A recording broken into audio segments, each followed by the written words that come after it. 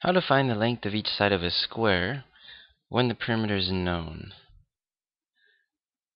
This problem is actually very simple.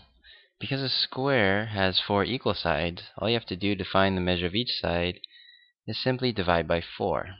Here's the equation right here. All we have to do is divide by 4 here to find this side.